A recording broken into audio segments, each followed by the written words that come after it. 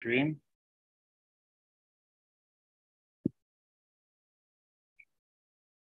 Okay, and yeah, sorry, give me some time and I'll do the recording.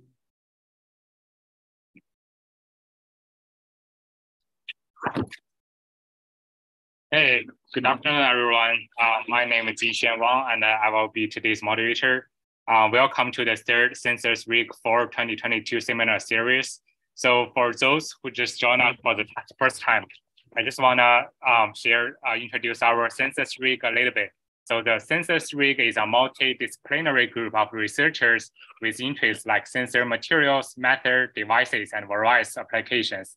So our group provides an opportunity to exchange ideas, present early findings, and explore collaborations and funding opportunities.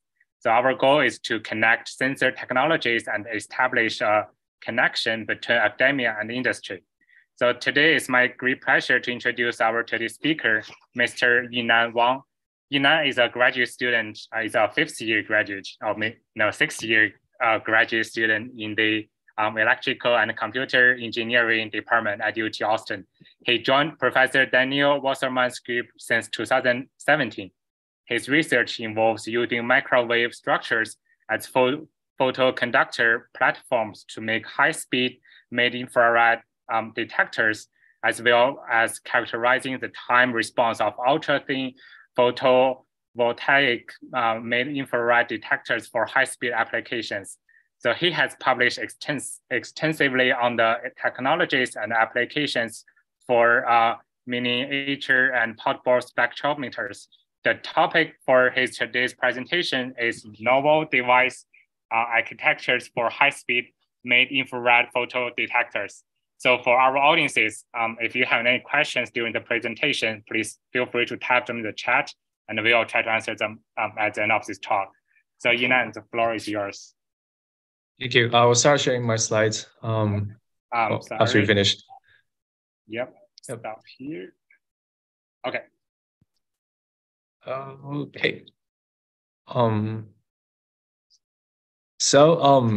Thank you everyone for coming to my presentation today. It is a great honor and pleasure for me to present at the Census Rig and share with you some of my research on high-speed mid-infrared photodetectors using novel device architectures. One of my previous colleagues also presented at the Census Rig last year, and a large part of my work is directly based on his previous work. So it is really special for me to have this opportunity today. And hopefully I can deliver an interesting talk to all of you. And so first, I would like to introduce a little bit about our group. We are the Mid-IR Photonics group here at UT Austin, led by Professor Daniel Wasserman. Our group focuses on research about photonics and optoelectronic devices working in the mid-infrared wavelength range. Our group designs, grows, fabricates, and characterizes materials and devices for the generation, detection, and/or manipulation of infrared light. So in the past, we have worked with nanophotonics with the micron scale photons, and starting with some of the work I will present today, we're also pushing the time scale of these devices into the sub-nanoseconds. Here's an outline of my talk. I will first give a short introduction about high-speed mid-infrared applications and a short history of high-speed IR detectors in general. Then I will talk about the two major directions we have investigated in. For the mid-wave IR, we have looked at microwave readout photoconductors, and for the long-wave IR, we look at the ultra-thin type 2 superlattice detectors for high-speed operations. And finally, I will end with the conclusions and some possible future work. So the mid-IR spectrum is really interesting to the research community and industry for a couple of reasons. There is two very distinct atmospheric transmission windows here, one from 3 to 5 microns and one from 8 to 14 microns, which we named the mid-wave IR and the long-wave IR respectively. This allows for applications such as mid-IR LiDAR and free space optical communications. There are also rich physics in this range, typically the molecular vibrational resonances and thermal imaging. And these types of physics lead to very important applications such as gas sensing, spectroscopy, and thermal imaging, and many more. Recently, we have seen the rapid development of new IR sources such as the quantum cascade lasers and interband cascade lasers. These kinds of new sources offer high power together with high speed and high bandwidth. And this allows for the demonstration of many IR-related applications that involves high speed and high bandwidth, such as injection locking and the generation of mid-IR frequency combs. New types of spectroscopy techniques, such as the dual comb spectroscopy, can take advantage directly of these mid-IR frequency combs, and these applications require your IR detectors to have bandwidth also in the upper hundreds of megahertz or even into the gigahertz, which is one of the many motivations for making high-speed mid-infrared detectors. Historically, high-speed IR detector research has been pushed forward mostly by the optical fiber communication and photonic integrated circuits industry, where they mostly work around near-infrared wavelengths or around 1550 nanometers. So the dominant kind of photodetectors here are the photovoltaic heterojunction photodiodes, such as the PN photodiodes or the unitraveling carrier photodiodes. So these carriers can achieve extremely high bandwidth, well above 100 gigahertz, but that is achieved by reducing the dimensions of detector thickness and also area. And this does add some trade-offs in terms of quantum efficiency. And in the near IR wavelength, you're allowed to do that because your absorbers are still pretty high in terms of absorption coefficient. But as we move towards longer wavelength, making high-speed detectors isn't as straightforward as just replacing the materials in these types of structures. It is because at longer wavelengths, your absorber material has narrower band gaps, and that leads to higher dark currents. The absorption coefficients are also smaller compared to the near-IR counterparts. And as we can see here, in the mid-wave IR, even using similar structures such as PIN and unitraveling carriers, the achievable bandwidth is only a fraction of what has been shown for the telecommunication wavelengths. And at long wave IR, it is even more difficult to use bulk materials because the band gap is even narrower and the absorption coefficient also even smaller. So the kind of high-speed detectors in this range has predominantly been photoconductive, quantum well or quantum dot infrared detectors or quantum cascade detectors. They achieve really high speed because the upper state lifetime of these quantum states are pretty fast. But their responsivity is much worse compared to, say, using a bulk material. So that is your intrinsic trade-off. In the next part, I will talk about some of our work on these two different wavelength ranges. So starting with the mid-wave IR, where we look at the microwave readout photoconductors. So the microwave readout photoconductors is something our group has worked on extensively in the past to use it as an IR detector platform. We started by looking at the microstrip split ring resonators, the microstrip split ring resonators, and we have verified that we can achieve high sensitivity and time resolved measurements using different kinds of active materials. In one of my past works, we coupled the SRR with a standalone fast recombination lifetime indium antimonide pixel that had a lifetime smaller than 1 nanosecond, which pushed the bandwidth of these detectors into the gigahertz range. But we also found that there are two major limits to the detector performance. First is that because we're using a resonator here, it is associated with the charging time that ultimately limited the speed of these detectors to about 200 picoseconds. And also the lifetime of the photoconductive material isn't fast enough. So that also limited the bandwidth. So we improved on that idea and made a few changes to our device design. So first we switched to a simpler coplanar waveguide structure that avoided the resonator charging time, which was limiting the bandwidth. And the other very interesting thing we did is that we are using surface recombination, which is usually an unwanted effect for these type of absorbers, and we're using it to our advantage. We etched nanometer scale Hall arrays on the absorber pixels to introduce additional surface recombination via the exposed sidewalls, and that can reduce the overall lifetime of these photoconductive materials.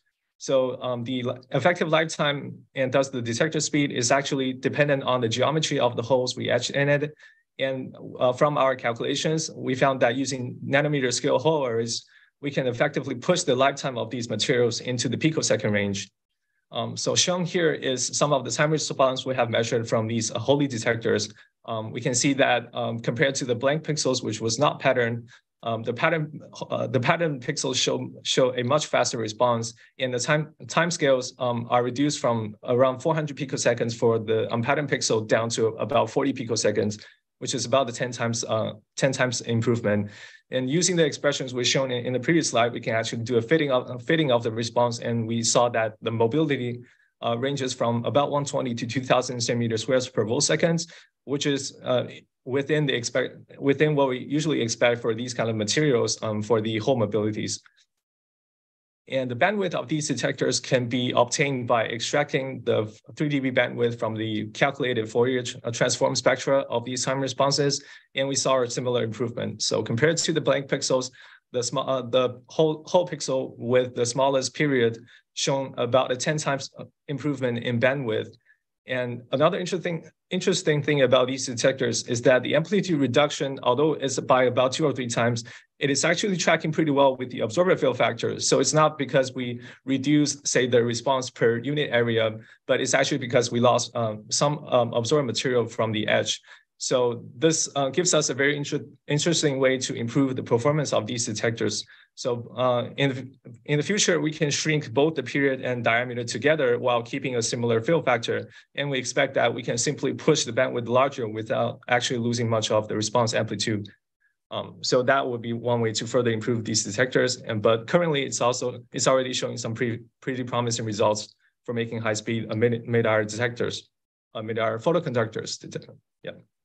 And in the next part, I will talk about some of our work in the long-wave IR, where we use the ultra-thin Type 2 superlattice detectors for high-speed operations. As a short introduction, the Type 2 superlattice is a new family of IR materials where the operation wavelength and also the device architecture as a whole can be controlled by controlling the epitaxial growth. And compared with traditional bulk materials, this kind of materials have reduced OJ recombination and dark currents.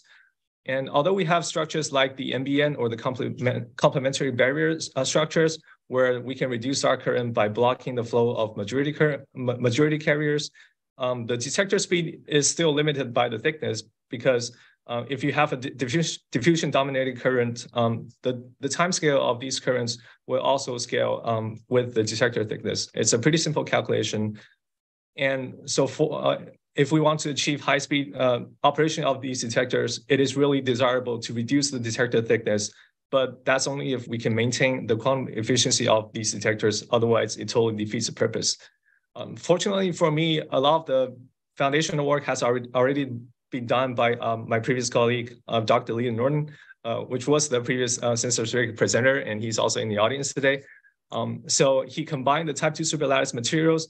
He implemented the Type 2 superlattice material inside an NBN structure and combined that structure with a doped semiconductor layer as a metallic backplane that supported plasmonic modes that enhances the optical absorption in the absorption layer. This detector was named the Plasmonic Infrared Quantum Engineered Ultra-Thin Epitaxial Detector, and the incoming IR radiation of 10 microns is coupled into the surface plasma polariton modes via the patch antennas, which enhances the optical absorption in an absorber layer that is only 300 nanometers thin, which is about 1/30th of the operating wavelength. It is still able of achieving an external quantum efficiency of about 40%, which is really impressive. And because the absorber is so thin, the dark current was found to be lower than the state-of-the-art mercury cadmium telluride detectors, which is up to this day still the most common type of IR detectors material. And because the detector is so thin, we're also expecting that the operation speeds of these detectors can be really high. And in order to investigate that, we took special measures for the signal integrity. So specifically, we fabricated these detectors into smaller circular mesas and coupled them with coplanar waveguide readouts targeting a 50 ohm characteristic impedance.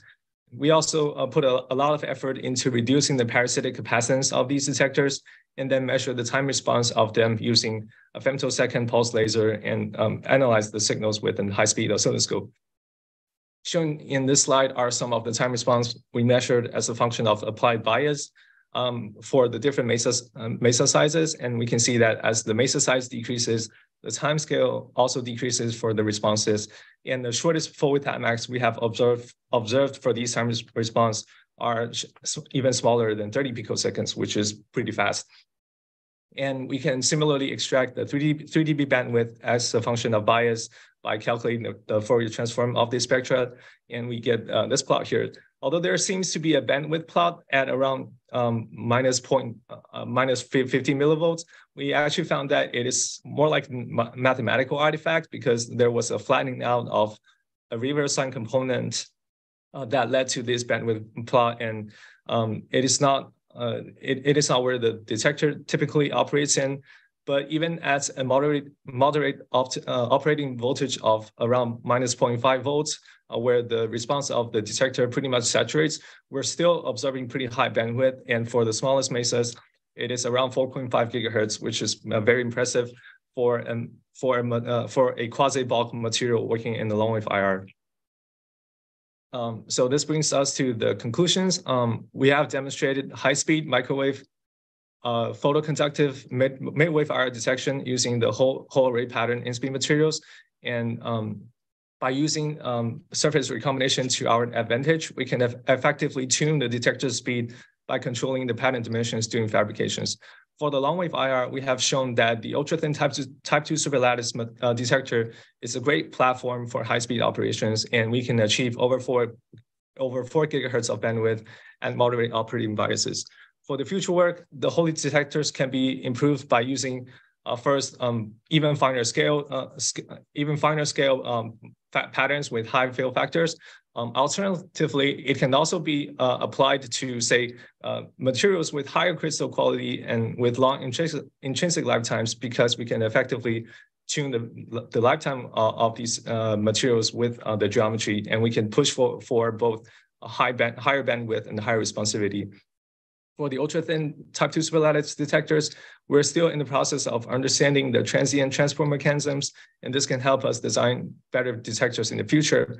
For example, we're thinking about using, say, p-type absorbers to utilize the higher mobility of the electrons, and it is also desirable to move forward to a gallium arsenide-based system because that substrate is electrically more preferred. So these are some work we can do in the future. And that is the end of my presentation today. I would like to thank all the sponsors for making these projects possible. And thank you all for your listening and attention. And I'm open to any questions you might have.